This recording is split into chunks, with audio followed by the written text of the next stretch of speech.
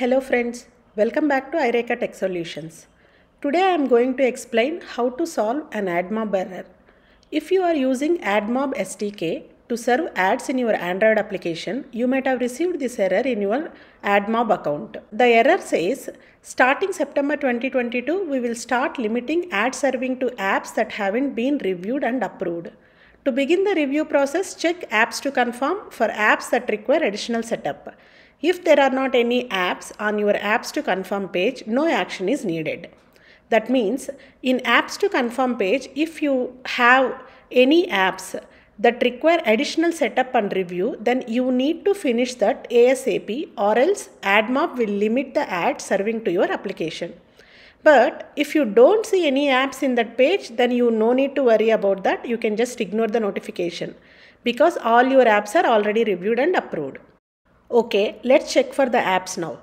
Click on this option, go to apps to confirm, or else go to apps, select view all apps and click on apps to confirm tab. See, here I don't have any apps to confirm. My all apps are already reviewed. If you have any apps that show ads but haven't been added to your apps list yet, will appear here. So, if you have any apps in this page, then you need to finish the setup and confirm to continue monetization. If you are seeing an unknown app which is not yours, then you can block the app by clicking Not My App.